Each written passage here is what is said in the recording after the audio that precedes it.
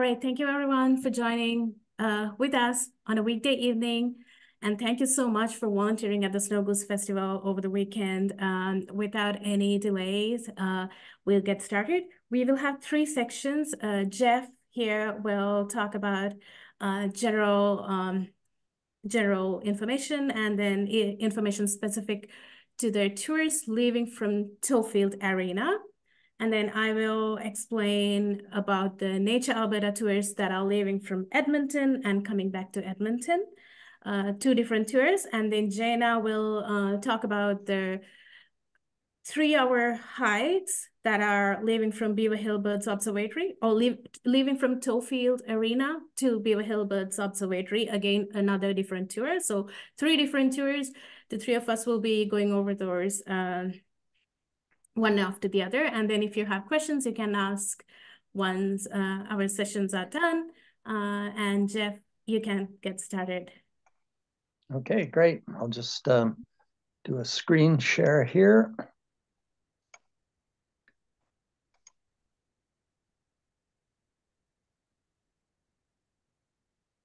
Okay, and there, phew.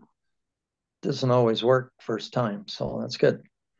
Well, thanks, Kethu, and welcome everyone. This won't take too long, so those of you that are Oilers fans will be finished before the game starts.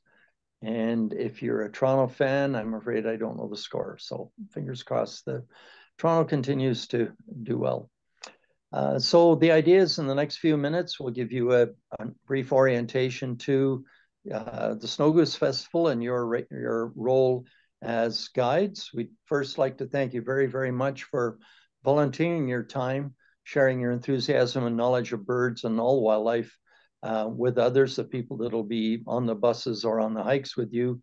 And I would say that you'll never know the impact that you could have on participants in enriching their lives. I've had several heartwarming stories how people had never realized that there were birds so interesting, that nature was so interesting. One couple had become dead keen botanists as a result of going out on a Snow Goose Festival trip.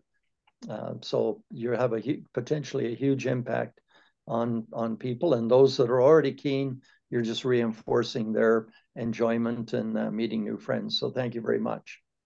As Kethu said, there's 3 categories of tour guides, and this was a bit confusing last night, so we'll just repeat sort of what Kethu just said.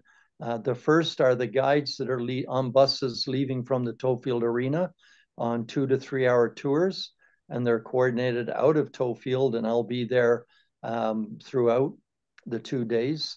There are tours leaving from Edmonton. There's 3 buses a day and leaving from 3 different locations. And they were coordinated by Nethu and Nature Alberta, and Nethu will talk about it after me. And then there are hikes in the natural area. They leave from the Towfield Arena in a short shuttle bus out to the natural area. And then Jaina, volunteers will lead you on a 3-hour hike there. Or not lead you, you will be the guides for a 3-hour hike, meeting the buses at the natural area, visiting the bird observatory, and then getting back to the buses to shuttle back to the arena. So the first set of comments apply to the first category here, the Towfield Arena, but also talk a bit about the birds. So if you're on one of the last 2 categories, it's good to write down the name of the tour that you're on and the bus. And if you're sharing guiding with another person and you're like me, you forget names easily, it's also good to write the name of your co-guide down so that you have that. At the arena, try and arrive up to 30 minutes early if you can. Once you get in the arena, you'll quickly get distracted with the many displays there. Check in with Jim Lang. He will be at the registration desk, the guide registration desk, which is right behind the tour registration for the public. And he will be getting updates from the guides that are out scouting for us. And my job will be to relay the scouts information about the geese and where they are to Jim, who will then put them on a map and give them to you. And then you should go out, check your bus, meet your driver, introduce yourself, store your gear in the front seat. so that you've got good access to view wildlife as you're driving and easy access to your driver to give him directions, especially if it starts to change. I understand we've asked that the drivers, if possible, be repeat drivers from last year so they have some familiarity with Beaver County and the lay of the land. So that should make navigating easier. And greet with two E's your passengers at the east entrance to the arena. Introduce yourself and guide people onto the bus, make sure they're getting onto the right bus. And then on the bus, introduce yourself and have your helper, your assistant introduce themselves. So there's lots more instructions on that first page. You can read that at your leisure, but I think those are the most important. Guide your driver as you go. You're keeping track of the road signs and helping him or her. And then stop for any interesting sightings. Although you're going to have a goal of getting to certain locations where there are hopefully large flocks of geese, if you see a bluebird or a red-tailed hawk or whatever, stop and show everyone on the bus, explain what you've seen, make it light and fun. Hopefully, if you're good at cracking jokes, then hopefully people will laugh at them. And if you're not good at cracking jokes like me, they laugh at me. So either way, people have fun. And monitor your return time. So an ideal way to do that is with Google Maps. If you set Google Maps and put your destination to be the arena, then Google Maps will track how long it will take you to get back to the arena, the best route, and your arrival time at the arena. So you need to make a note of what time your bus is expected back. Are you a 2-hour trip or a 3-hour trip? What time are you expected? And then track Google Maps to when it tells you that your arrival time back at the arena will be what you need to be, then turn your bus around and act accordingly. There's a checklist of birds. You're welcome to keep that active. If there's someone keen on your bus, you could give them a checklist and and then at the end of the trip, you can relay how many species of birds you've seen. But I would ignore number 81 on the list. I think that was put there. This list dates back to 1991 and the joke's still there. So hopefully you won't see too many number 81s. How to get to Tofield is pretty easy. You head out on Highway 14 to the signs that direct you into Tofield. Again, if you've got Google Maps, just Google Tofield Arena and you'll find the festival headquarters there. Give yourself lots of time. It's usually by the time you get going out of Edmonton, it's a good hour to get out of Edmonton and then negotiate the parking lot at the arena. So give yourself lots of time. You shouldn't really need this map. You will be given maps by Jim Lang. They're going to be laminated maps, so we like to get them back for the following buses. So a bit of biology. The latest estimate is there are 15 million snow geese in North America, and they're all headed north right now. So they're not all coming through Beaver County, but there's certainly been lots over the last 2 weeks. Gerald Romanchuk, who I see is on the call, has organized some guides. The guides are so keen. They've been tracking the geese for 2 weeks, even though the records from 2 weeks ago don't work anymore. It's still, they're very keen to find out where they are for us. The large number of geese, the population explosion, is at least in part due to high overwinter survival. So there was a population explosion due to rice growing in the US. So agriculture on the Gulf Coast, parts of Mexico and California changed and rice was grown a lot. That leaves a lot of spilled rice in the fields and the geese harvest that through the winter. So they have have very low overwinter mortality, high survival. They produce more eggs, are more successful in the summer. Or someone needs to mute themselves if possible, please. And just so you're aware, there is a spring hunt of snow geese. This has been encouraged by the US and Canadian Fish and Wildlife Service to try and control the number of geese, reduce their numbers. The problem is that not that we don't like lots of geese. The problem is when they get to their breeding grounds in the Arctic, they're overgrazing the nesting areas, the nesting colonies. They not only eat all the vegetation, but they pull out the roots and the tubers and leave behind a mudflat. So the hope is that the number of geese can be reduced to try and reduce that damage. However, I don't think it's working because in 1991, the estimate was 10 million snow geese. So the spring hunt does give folks a chance to get some fresh meat. And I know it's particularly important for Indigenous peoples to be able to get that spring food.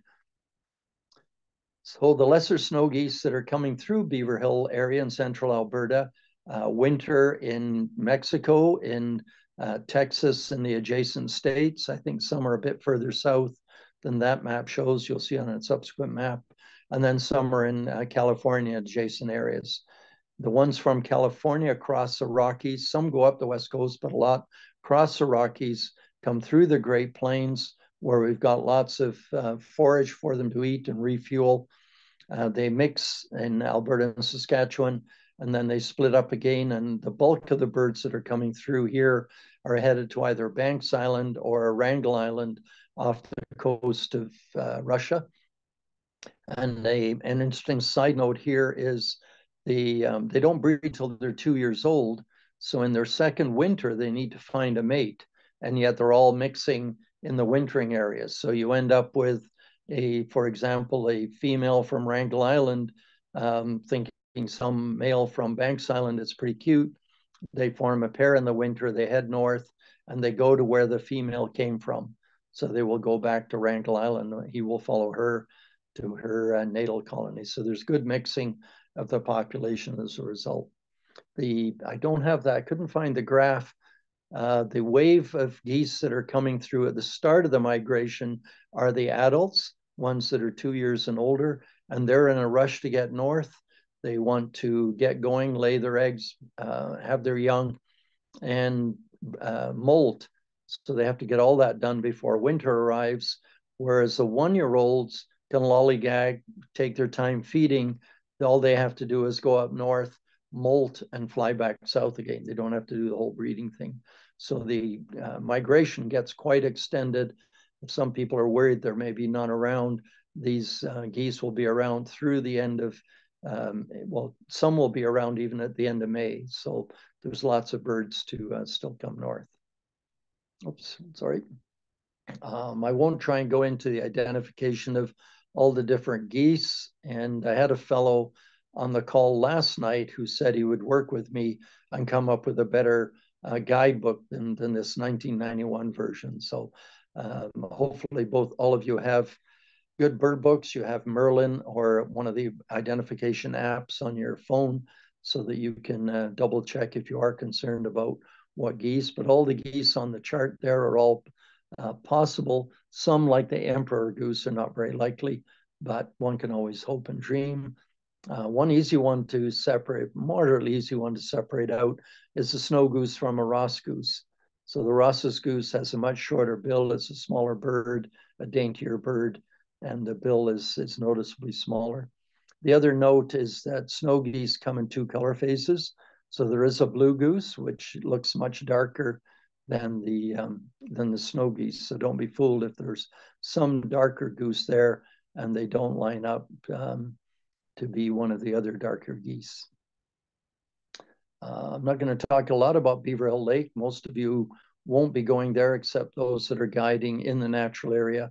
But it is renowned as a staging area for migrating waterfowl. And that's partly due to all the agriculture in Beaver County, as much as it is the lake body itself. At the Bird Observatory, we recorded over 250 species of birds in the area, and over 100 species are known to breed. It's a national nature viewpoint. It's a Ramsar wetland, waterfowl wetland area. It's a Western Hemispheric Shorebird Reserve network site too. So it's got lots of important designations on it. And that just reminded me, the people today take pictures of ibis at the weir. So ibis are back. Watch for those as you're driving by any of the wetlands on Saturday and Sunday. The top part of this doesn't apply, so that's where we get into needing to revise it. There are no bait stations on the south end of the lake. and they haven't been operational for more than a decade. So that's where we need to update this. The code of ethics, it's always good to remind oneself, and it's reprinted in the middle page of the festival newsletter that has been distributed. And if you haven't got one yet, there'll be some of the arena for you to take home. Beaverhill Lake, I've already talked about. There might be some shorebirds around. I haven't heard of a lot yet, but Gerald and others may have seen the first influx of shorebirds. The status you can read yourself. I've already told you there's 15 million snow geese, so there's lots to come north. One of the pluses in snow geese is in comparison to many other birds, and this is a graph from a paper that was published in 2020, we've lost about 1/3 of the birds in North America. They simply have vanished, died, populations have crashed. The good news for waterfowl is they've actually increased over that time frame. So they've increased by 50%, which is obviously been a benefit of Ducks Unlimited, the North American Waterfowl Management Plan that is focused on retaining and recreating wetlands. Birds of prey have recovered from DDT and the pesticide problems that they've had. There's a bunch of birds in the middle there that are going up and down, the smaller percentages. And then, of course, there's those that are crashing, the shorebirds, the grassland birds, and the aerial insectivores. And we've now got new generations of insecticides that are harming the insect populations that those birds at the bottom are dependent upon. So not a good news. I'll be highlighting some of that in my talk at the banquet. So if you're going to the banquet, I'll be talking about swallows as the 21st century canary in a coal mine. So yeah, I think you'll find that a fun talk. More about geese in the manual there, which you can read on your own. The map is interesting here. This map, which is getting to be a poor Xerox of a Xerox, does show the wintering area much further south on the Texas Gulf Coast, even into Louisiana. And it shows some of the birds that come through here and into, I guess, into Manitoba actually end up on the Hudson's Bay shore and not just the pure high Arctic. So there's a lot of mixing of the geese from wintering areas crossing over, but they're crossing over in the Great Plains, especially Alberta and Saskatchewan, before they head to their Arctic nesting sites. So thank you again for donating your time and your enthusiasm. The public will greatly appreciate it. Not all geese line up like this. They were told to line up before they entered the flyway, but obviously just for fun, the geese are feeding on hay that was laid out for these cows. A bale was unrolled and the cows have finished eating and the geese are taking advantage of it. They normally don't occur in nice straight lines like this. So thank you again. Thank you, Jeff. If no one has any questions, or if you want to wait till the end of all three sessions, we can wait till then. If no questions, I can start to share information about the Nature Alberta tours.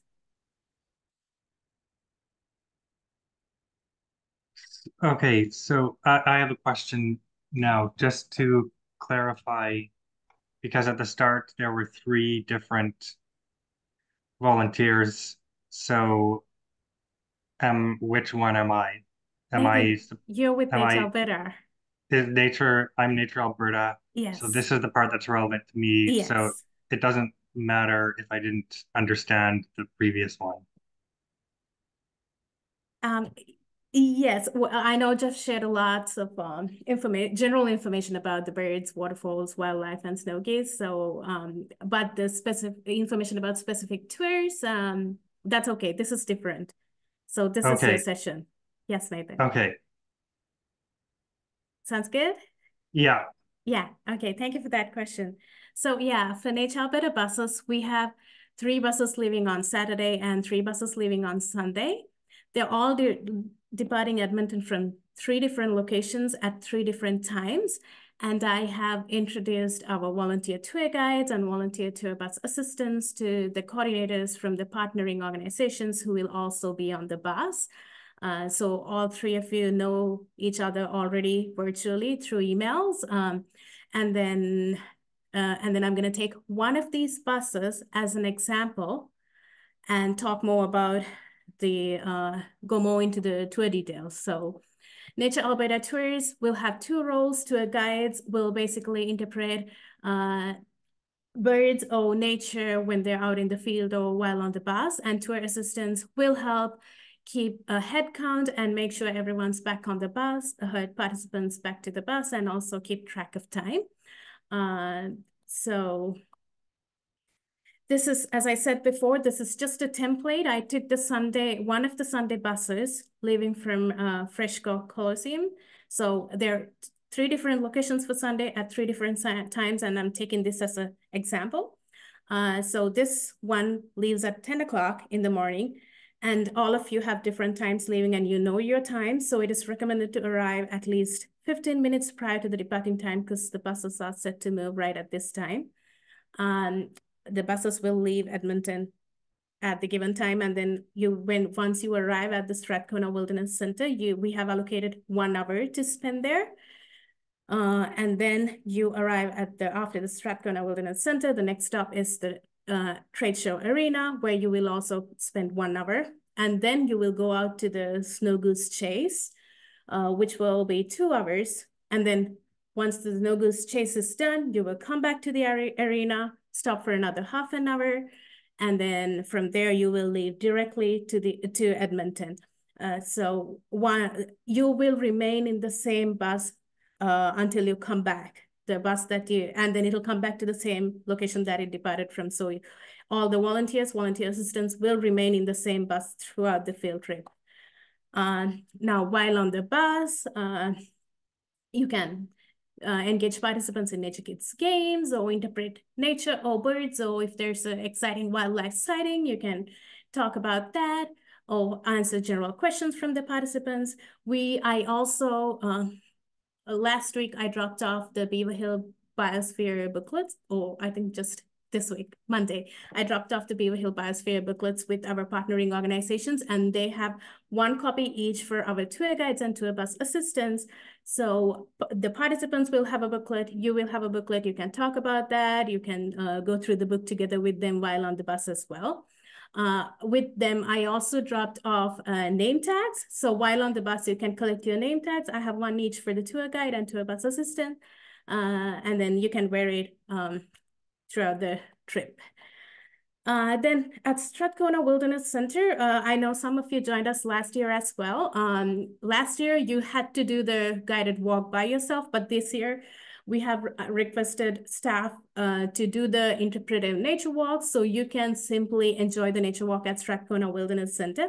They may divide you into 2 different groups. In that case, we ask the tour guide to join 1 group and the tour bus assistant to join the other group, and still enjoy the nature walk. The only thing you have to do at the Strathcona Wilderness Center is make sure that you keep track of time. Once you hit the 40 to 45 minute mark, you can let the staff know who's guiding the nature walk. It's time for you to wrap up the walk and head back to the bus. So as I told you before, we allocated 1 hour here. The nature walk will be only 40 or 45 minutes, and the remaining 15 minutes will be for participants to get back to the bus or to use washroom breaks as necessary at the Strathcona Wilderness Center. So from there, you will head directly to the Towfield Arena. Most important thing there, collect the brown bag lunches. There will be both vegetarian options and turkey sandwich options as well. So depending on your dietary restrictions, you will have a choice there. And then you can visit the Nature Alberta booth because we will have 2 spotting scopes and a few binoculars available. If tour guides or tour bus assistants would like to take it on the bus with them, set it up outside when you stop during the Snow Goose Chase, and help participants share them while in the bus. So if you take a few binoculars, you would have to make sure that you manage it among the participants who want to share it. That's there. You're welcome to borrow it. We only have 2 spotting scopes, though. We will have 3 buses, so depending on who has the most need or who comes first, spotting scopes might be gone, but we should have more binoculars with us. And another important thing, while at the Towfield Arena, you have to collect the map from the registration desk. with that, Jeff mentioned about a cap, so I'll let him talk about that at the end. There's something else that you can collect with the map, especially for the volunteers. So collect the map and you can hand it out to you can give it to the bus driver. We have requested the same bus drivers who joined our Edmonton buses last time. So hopefully if they're able to join, they would have a better understanding of the route that we're gonna go as well. And then when you finish exploring the Tofield Arena, finished having lunch, after 1 hour's time, you can get everyone back to the buses and head out to the field. So the buses will stop according to the map where the most number of geese are. So when you make a stop, you can set up spotting scopes if you borrowed one from us, or if you have one, and guide participants again to what birds they are, or interpret nature, interpret birds, or interpret other wildlife as you see them. So out in the field, tour bus assistants again has that important task of making sure everyone's back on the bus, keeping a head count, and then assisting tour guide with any tasks that's needed. So after spending 2 hours out in the field looking at snow geese, you will be back at the arena. So if you borrowed any of the spotting scopes or binoculars, you can bring it back to the Nature Alberta booth. We will have a signing sheet. So when you take it, you will put a sign, and then when you bring it back, we'll check it off. And then this last stop at the arena is mainly for washroom breaks, if participants want to take washroom breaks before heading back to Edmonton. So once again, do a head count, make sure all the participants are back on the bus, and then you will be heading back to Edmonton. So I know I have some of the representatives from the partnering organizations joining us tonight as well. You know your participants, so when you have to keep track of time, you can tell them like we have to go now. We have to keep to follow the schedule. So you can do that. You can do that as well. You can help our volunteers keep track of time and make sure everyone's back on the bus. Keep the numbers. Keep a head count make sure the numbers are right. You can help the volunteers with that as well. So that's sort of everything I have for the Nature Alberta volunteers. You can let me know if you have any questions now, or we can wait till Jenna's session is done as well. Do we have any questions right now? I think we're good for now, Jenna.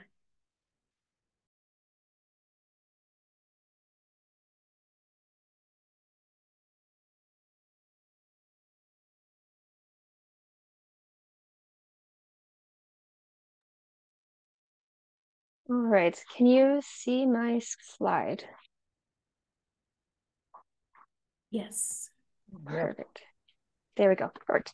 All right, it wasn't popping up on mine, so all right, so one thing to pay attention to when you arrive at the arena is your bus number. So you each in your volunteer sign up thing have a bus number, so just make sure you get on the right bus. Most of them are just one person.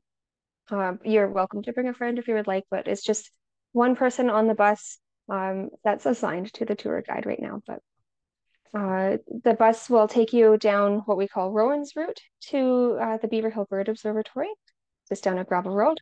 You'll get to this gate here. Don't be alarmed if you feel like you're going into someone's field. That is the right location. So you will be driving through this gate. You might have to help the bus driver get out, open the gate, let them drive through, and then close the gate behind them.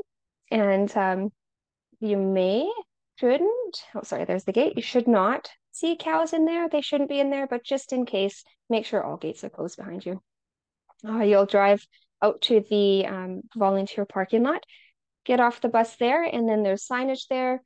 Just go past the sign up to Harrier Highway is what it's called. There's a good lookout on the way there. Feel free to stop there and see if you see any fun birds. Do some birding along the way, point out anything that you see or hear, birds or any other wildlife as well. Apparently there is a ruffed grouse hanging out on Warbler Way, so say hi to Oscar if you see him. So if you take a left on Warbler Way, that'll take you to the observatory. There is signage along the way, so it's pretty easy to navigate to. And you'll be at the observatory for a little bit. We'll do some batting demonstrations, hopefully be catching lots of birds. If captures are low, we'll take you out to the lakeside and talk about our purple martins and our tree swallows and our lake and all that stuff, but we'll try to fill the time. But we're predicting it'll be pretty busy. All the birds are really early this year. Keep an eye on the time. Make sure that you give yourself a good half an hour to get back to the bus. You'll do that via Weasel Wind, and we can direct you if you're confused. I think most of you have been out to the observatory before, so you should be good. Hang a left onto BBO Boulevard. Oh, why are you going the wrong way? Hang a left on BBO Boulevard. You'll come up to our volunteer parking lot and then hang a left down Exhibitor Alley, and that'll take you right back to the parking lot. So yeah, this tour is pretty easy. It's not necessarily to view the huge flocks of snow geese. You may see some at the volunteer parking lot out in the lake, but this is more for a guided nature hike and out to the VBO and kind of enjoy what we get to do every day. So let me know if you have any questions.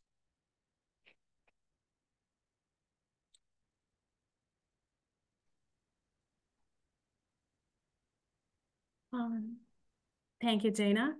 I think we have a question for you, Dana. How do we know of a bus number and doing the hike tour? We have a question regarding that. Sure. So the bus number, like the buses will have a card on them that with the number on it, and then the number that you're assigned to is in your volunteer sign up. So if you're confused what number you are, feel free to email me and I can let you know what number it is.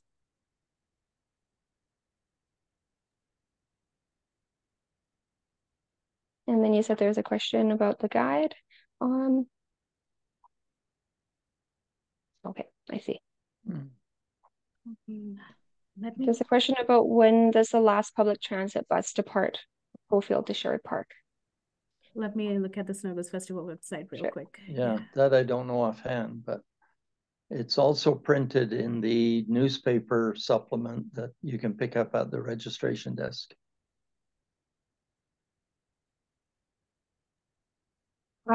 Yes, Juliana, if you're parking or if you're doing the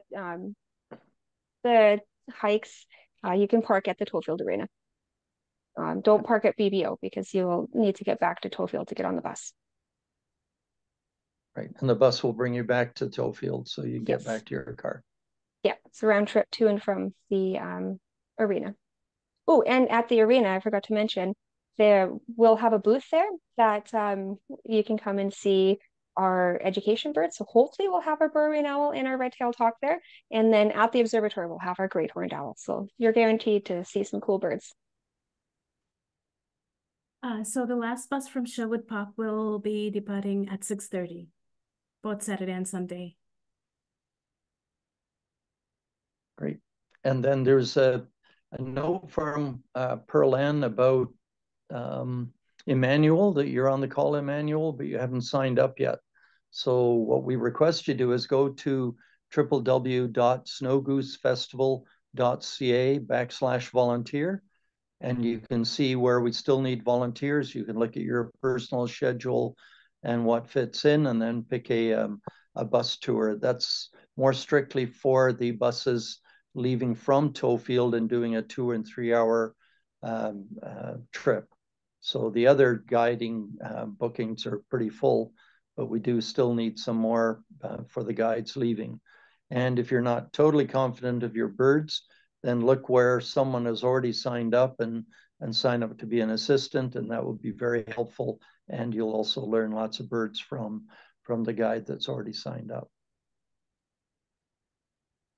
Jay, to answer your question, we haven't set the nets up yet. We're opening for the season on Saturday. So we'll be catching our first bird Saturday morning. Jeff, So I also put the link to the volunteer link on the chat. So if anyone wants, they can directly go from there. Great, thank you. And Steve asked what's causing the shorebird decline while waterfowl and geese are increasing. It's a difference in habitat. So the waterfowl and geese are able to feed on ponds. They're eating vegetation. The shorebirds are feeding on invertebrates and mudflats. So if one thinks of the mudflats like at Beaver Hill Lake, the water that comes from Beaver Hill Lake comes down off agricultural fields, Amos Creek, and flows into the lake. And flowing in that water that comes off the fields are niconoids. So I've just forgotten her name now.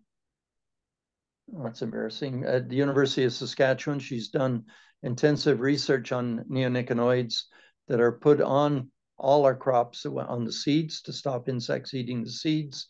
And the highest levels of neonicotinoids in ponds adjacent to fields are in the spring when the snow melt is washing the water into the ponds. The neonicotinoids are still active and they're killing the invertebrates in the ponds on the mud flats. And that causes problems, obviously, for shorebirds and putting on weight when they're doing their long distance migrations.